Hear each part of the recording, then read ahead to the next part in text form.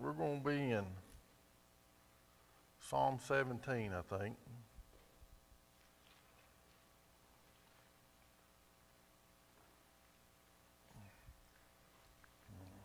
It says it's a prayer of David, and that's one of the 5 Psalms that are labeled as a prayer.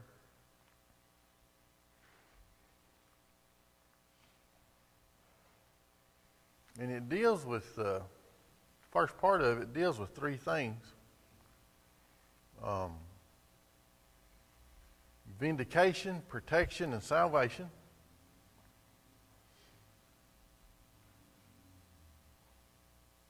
Vindication is clearing someone of blame or suspicion. And verses 1 through 5 deals with that. So let's read it. It says, "Hear the right, O Lord. Attend unto my cry. Give ear unto my prayer, that goeth not out of feigned lips. Let my sentence come forth from thy presence. Let thine eyes behold the things that are equal. Thou hast proved mine heart. Thou hast visited me in the night.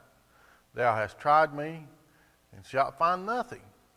I am purposed that my mouth shall not transgress. Concerning the works of men, by the word of thy lips I have kept me from the paths of the destroyer. Hold up my goings in thy paths, that my footsteps slip not." So he's telling the Lord, he says, and examine me here. And you'll see that I've done the best I can to what you'd have me to do. But he doesn't say it's because of him. He says, "I've kept thy paths concerning the works of men. By the words of thy lips have kept me from the paths of the destroyer. Hold up my goings in thy paths, that my footsteps slip not." So he's giving credit to the Lord for this. And it goes on. It's verses 6 through 12, he's praying for God's protection. It says, "I have called upon thee, for thou wilt hear me, O God. Incline thine ear unto me, and hear my speech.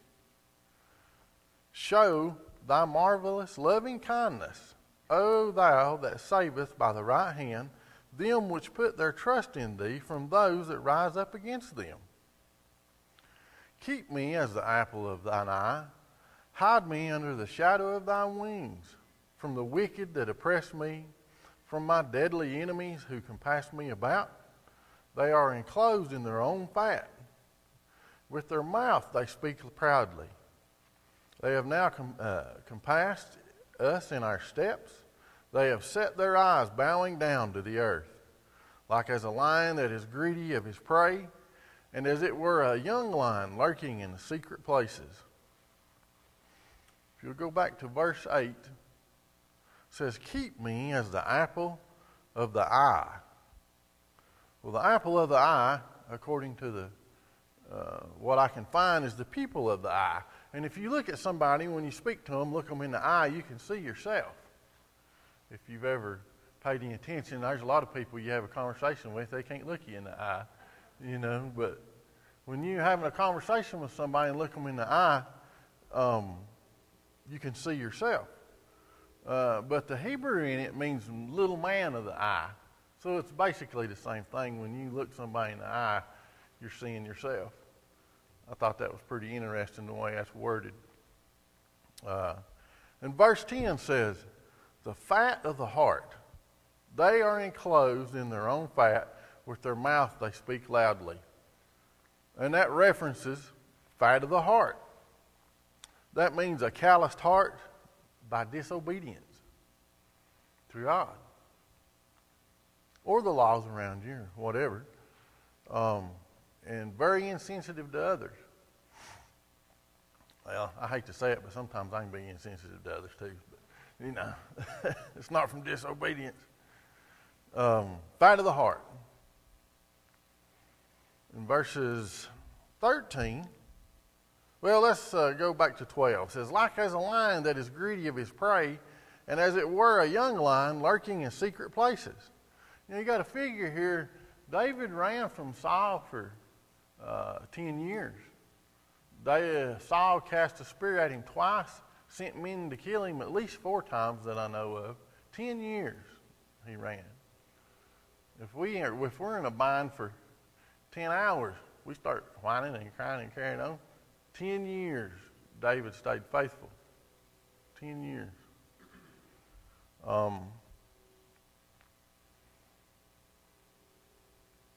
Verses 13 through 15 deals with salvation. It says, "Arise, O Lord, disappoint him, cast him down, deliver my soul from the wicked, which is thy sword. From men which are thy hand, O Lord, from men of the world, which have their portion in this life, and whose belly thou fillest with thy hid treasure. They are full of children, and leave the rest of their substance to babes. As for me, I will behold thy face in righteousness. I shall be satisfied when I awake with thy likeness." Interesting. Verses 13 and 14 there says, "Arise, O Lord, disappoint him, cast him down, deliver my soul from the wicked, which is thy sword." So God uses men to do his will. He uses men, he uses nature. We can read that through the Bible. He's going to use a man of sin at the end of time to deceive a whole lot of people. It's coming. But if you go into 14, it says, "From men which are thy hand, O Lord, from men of the world, which have their portion in this life, and whose belly thou fillest with thy hid treasure, they are full of children, and leave the rest of their substance to their babes." You know, these men that God uses only have satisfaction in this life. And it tells us here in 14 that they'll leave all their wealth to their children. I had several years ago, I had a guy, he was real concerned. He looked around him seeing people that he knew weren't doing the right thing, but they were prospering. And it bothered him. I said, "Hey, this might be the only joy they ever know in forever. This is the only joy. Our joy is on the other side." You know, don't look at people that are not doing right and not prospering. And if they are prospering, hey, it ain't up to me. But don't worry about it. God's got it. But if you go to 15, it says, "As for me, I will behold thy face in righteousness. I shall be satisfied when I awake with thy likeness." David's talking about the afterlife here.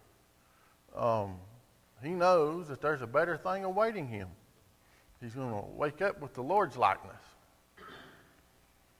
which is, I find, David had to be an enlightened individual.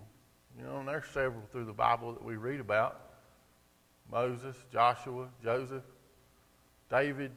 I mean, these people had more of an insight as to what was going on than most that we read about. Yeah, ready for the afterlife.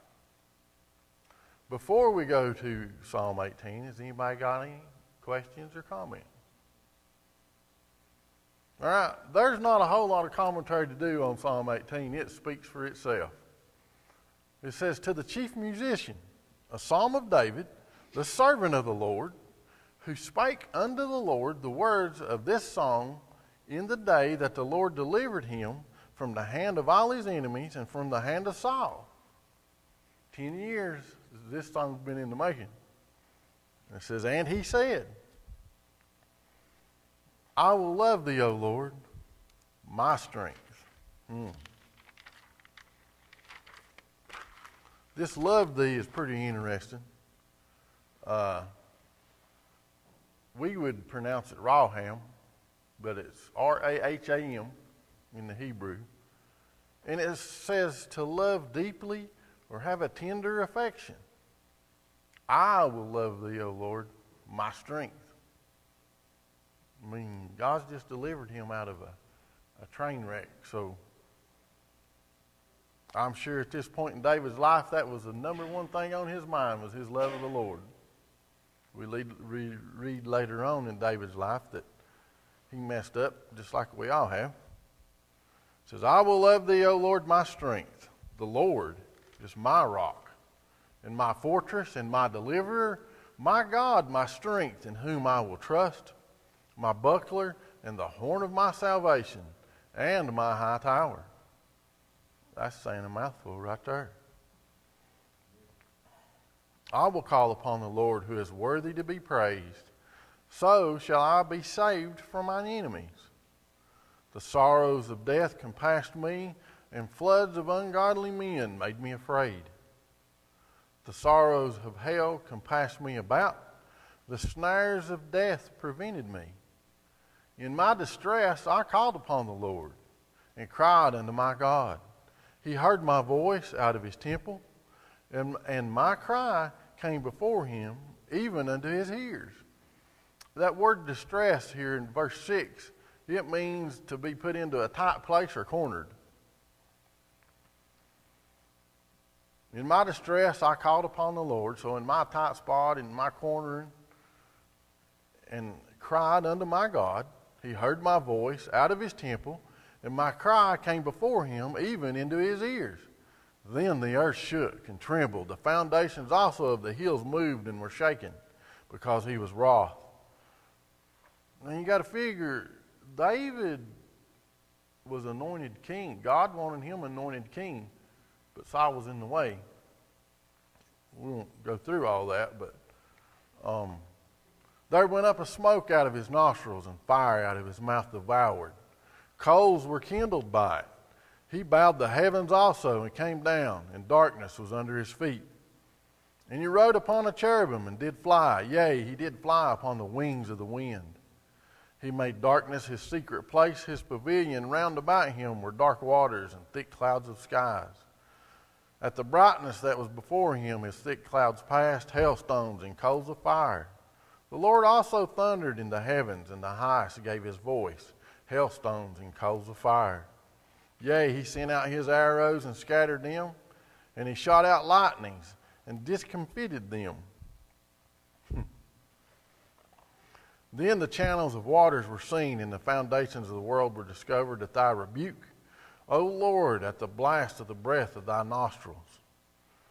He sent from above. He took me. He drew me out of many waters. He delivered me from my strong enemy, and from them which hated me, for they were too strong for me. They prevented me in the day of my calamity, but the Lord was my stay. He brought me forth also into a large place. He delivered me because he delighted in me. So in verse 19, we're going from verse 6, we're in distress, we're in a tight spot, we're in a corner. But by verse 19, he's brought him forth into a large place. He delivered me because he delighted in me. I don't know, I think of a boy that works for me. He can get in places and work on something that I can't even turn around in. I said, if you want me to help, you're going to have to move some stuff so I can get in here. And I think about tight spots, And when I got out of high school, I did heating and air work. And there were some houses we got in, you'd have to take a little foxhole shovel and dig your way back under that house because there was no room under the house. You had to dig your way everywhere you went. That's a tight spot. And ain't nowhere to run. You come across a snake or a spider or something, it's a fight because there ain't nowhere to go. Man, I'm sure there's been some people that have experienced that, but yeah, you get in a tight spot like that, it makes you think about the tight spots of life. And usually when I get in a tight spot in life, the good Lord's who I call on. If I got any sense, that's who I call on first. But sometimes it's not, because I don't have any sense. He brought me forth also into a large place. He delivered me because he delighted in me. The Lord rewarded me according to my righteousness. According to the cleanness of my hands hath he recompensed me. For I have kept the ways of the Lord, and have not wickedly departed from my God. For all his judgments were before me, and I did not put away his statutes from me. I was also upright before him, and kept myself from mine iniquity. Therefore hath the Lord recompensed me according to my righteousness, according to the cleanness of my hands in his sight, with the merciful. And he's telling, depending on how we are, is depending on how we're treated. With the merciful, thou wilt show thyself merciful. With an upright man, thou wilt show thyself upright. With the pure, thou wilt show thyself pure.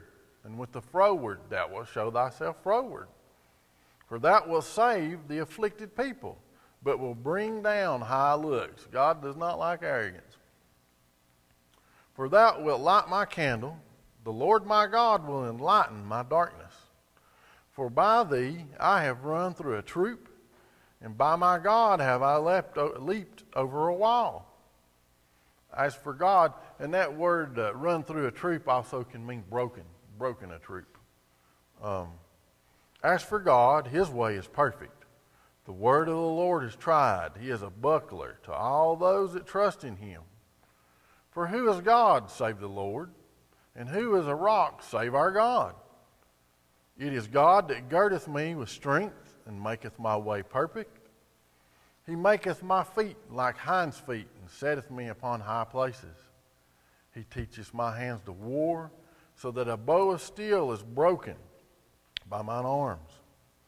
Thou hast also given me the shield of thy salvation, and thy right hand hath holden me up, and thy gentleness hath made me great.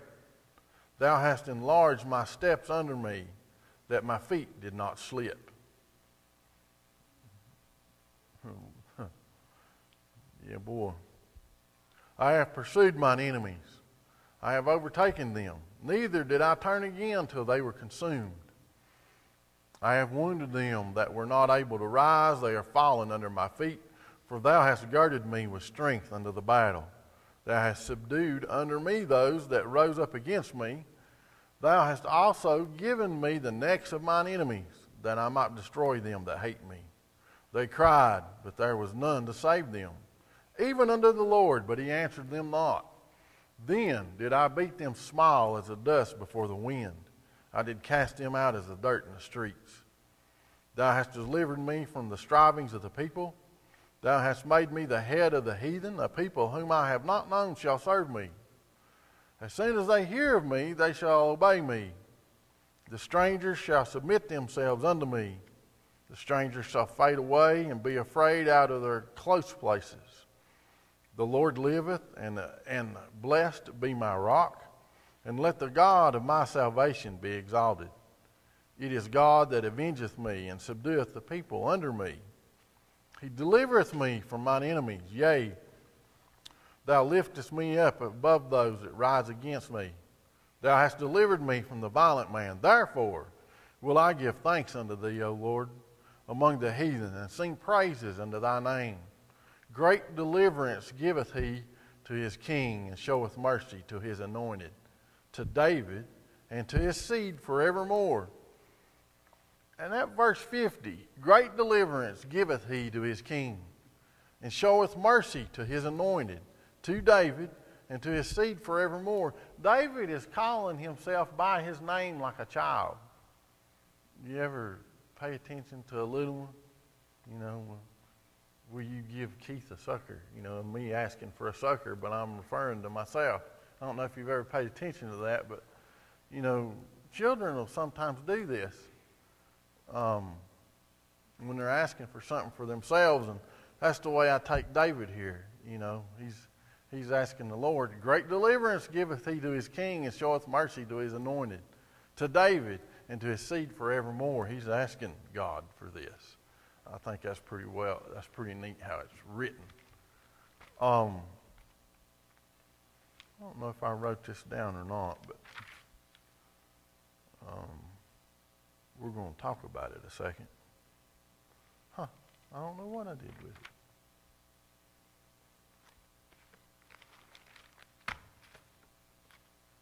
Oh well, we'll still take it. Go back to verse 36. It says, thou hast enlarged my steps under me, that my feet did not slip. David was in training. David was in training for 10 years running from Saul.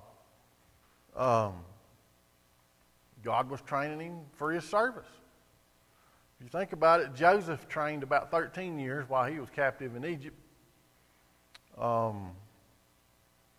It took Joshua 40 years of wandering in the wilderness to be prepared for what God would have him to do. And Moses, when he confronted Pharaoh, was 80 years old. So if you haven't hit 80 yet, you haven't escaped the service. You could still be called upon. You might be in training. That's just interesting how God uses the circumstances of your life to set you up for a position that He might have for you. You just don't know. I mean, I'm sure that when Jimmy was making all them programs for the Eastman, them training programs, he was like, Lord, have mercy. Don't make any sense. It puts you in spots. But the good Lord is setting you up so that you might be of service to Him. Psalm 19. Has anybody got anything before we hit Psalm 19? Oh, yes, sir. As you read this, you get the feeling that David has a great confidence or assurance that the things that he asks God for, that God will give him, and He does receive them. Yeah. He does receive, and he knows He receives them. So that confidence is, he feels that he is close. That God holds him close. In order to bring him to this, like I said, we run up and Saul, if he took care of them to where he could take his rightful place as king, God was going to ensure he'd be there, and David was confident of that. Right. So it took place. I'm sure he had doubts at times. Bound to in 10 years.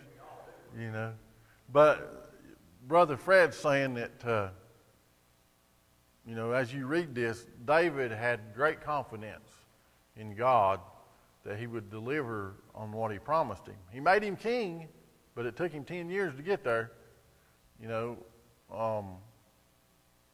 But you read through here, David had a very special relationship with his God. Very special. And each one of us can have the same relationship with Jesus. It depends on how much time we want to put into it. The things of the world distract you. I mean, work, you got to work, because I like to eat. Paul says if you don't work, you don't eat. So I like to eat. But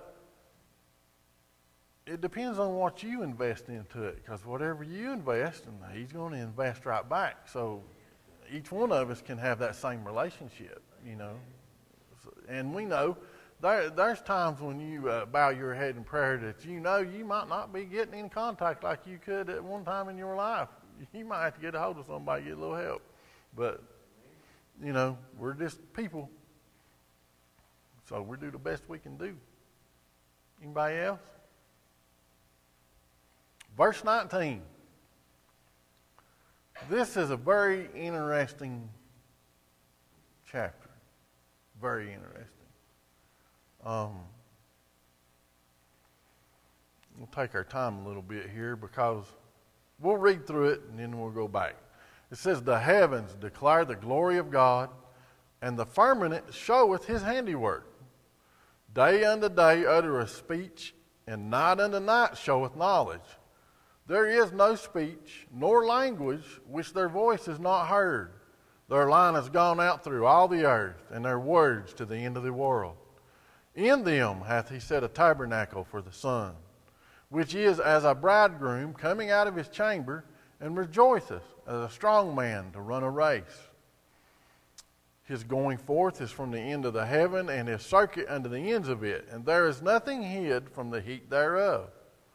The law of the Lord is perfect, converting the soul. The testimony of the Lord is sure, making wise the simple. The statutes of the Lord are right, rejoicing the heart. The commandment of the Lord is pure, enlightening the eyes. The fear of the Lord is clean, enduring forever. The judgments of the Lord are true and righteous altogether. More to be desired are they than gold, yea, than much fine gold. Sweeter also than honey and the honeycomb. Moreover, by them is thy servant warned, and in keeping of them there is great reward. Who can understand his errors? Cleanse thou me from secret faults. Keep back thy servant also from presumptuous sins. Let them not have dominion over me. Then shall I be upright, and I shall be innocent from the great transgression. Let the words of my mouth and the meditation of my heart be acceptable in thy sight, O Lord, my strength and my Redeemer. So if we go over here to verse 1, the heavens declare the glory of God, and the firmament showeth his handiwork. There's a biologist, his name's Edward O. Wilson, and I pulled out some facts from him, and this is just a few. It says there's 1.6 million species of fungi, 10,000 species of ants, 300,000 species of flowering plants, somewhere around 4,500 species of mammals, 10,000 species of birds. Man, that's just amazing. I mean, God decided that he wanted 300,000 different flowering plants, you know. But these numbers, and the list goes on, but these numbers pale in comparison to the heavens. You ever been out, if you can go somewhere where there's no light pollution and look up, it is amazing. Amazing.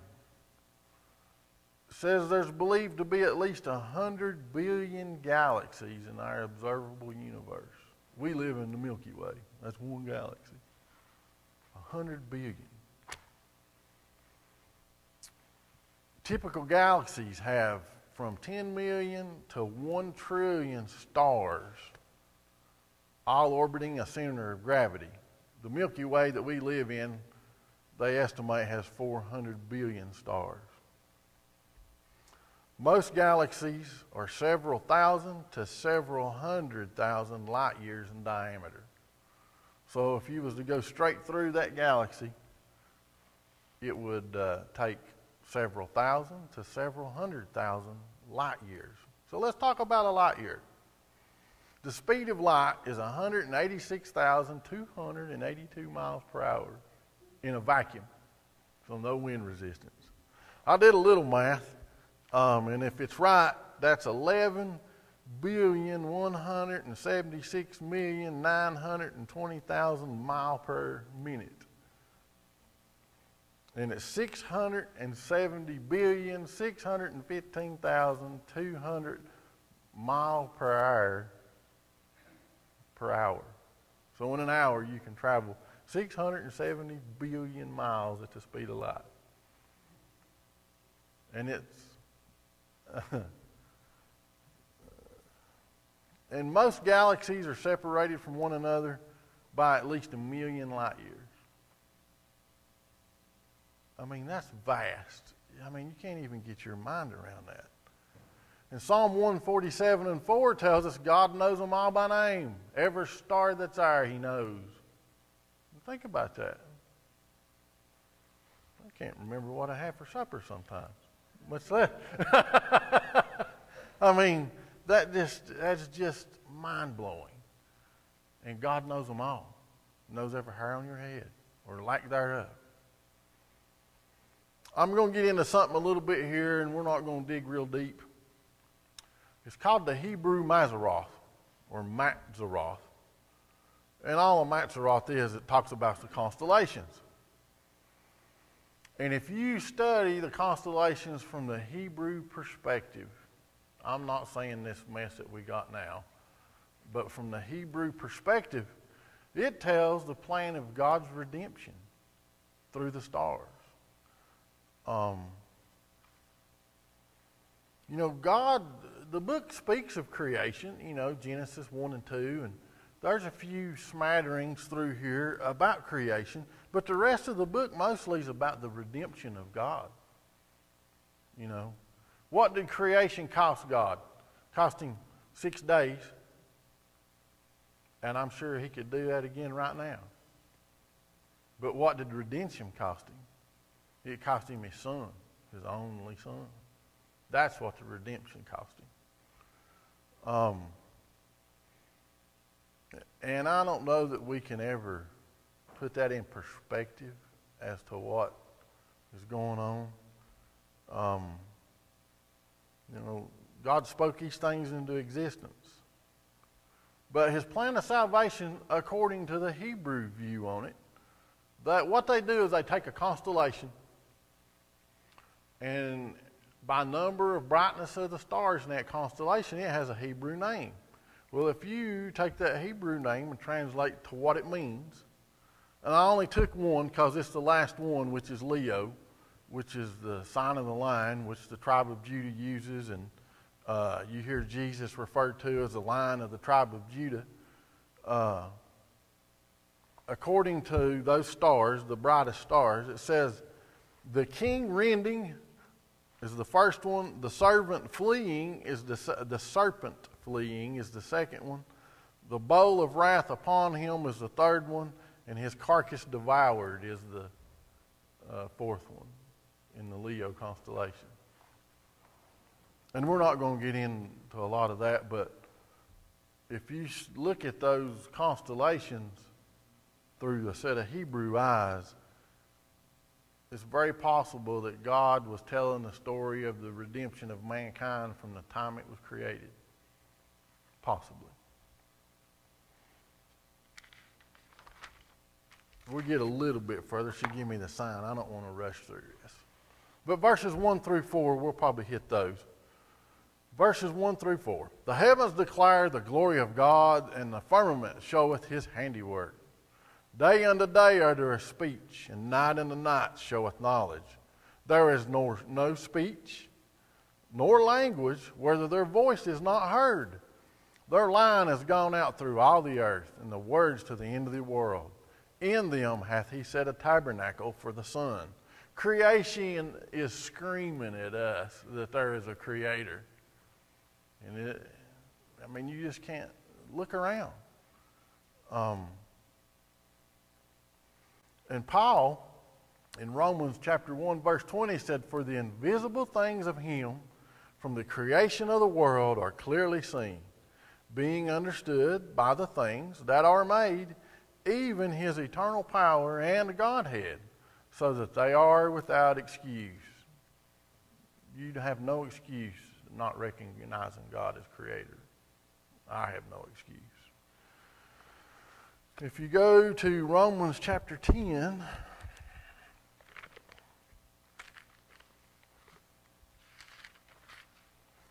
we'll start about verse 16, I think.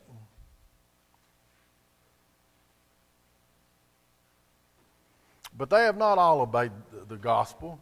For Isaiah saith, Lord, who hath believed our report? And that's quoting Isaiah. So then faith cometh by hearing, and hearing by the word of God.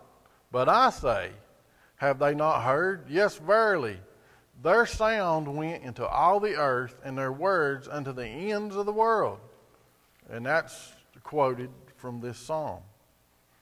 Verse 4.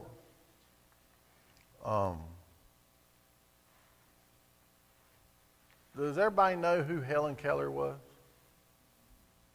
Okay, she was born deaf and blind. And then the guy that taught her or started teaching her later in his life was a man named Philip Brooks. And when he gave his first instructions about God to her, she said this, that she had always known that there was a God, but did not know what his name was. She's blind and deaf and knew there was a God that existed. Okay? And he told her, but she didn't know what his name was. It's our job to publish the name of the Lord. Okay? But he told her that the most beautiful things could not be seen or touched, but just felt in the heart. Love. She knew there was a God, and she's deaf and blind, born that way. I think that was in about 1880, somewhere in that neighborhood that happened. God has He's got a place for Himself in everybody that lives, if they'll just let Him in. You know, even there's a moral code. You go all the way back to Cain and Abel. Cain slew Abel. There was a set of instructions. There was a set. We don't read about it. There's nothing in the Bible about it, but there was a set of rules they were to follow. And one didn't follow, so he killed him because of that jealousy. Those rules are written in our very being. Verse 4 says, their line is gone out through all the earth, and their words to the end of the world. In them He has set a tabernacle for the sun. The word line here from the Septuagint means sound. In the Blue Letter Bible, it means a chord, a line, a measuring line, a note, or an accord. So there's something that reverberates in all of us. I mean, there's sounds that happen that's not within our hearing spectrum, but you can feel them. You know, the good Lord's speaking to everybody. Creation is screaming that there is a God. We're going to stop right there because we ain't going to rush through this. We'll stop there. Anybody got any questions or anything before we close out? All right, take you a break. We'll pick you up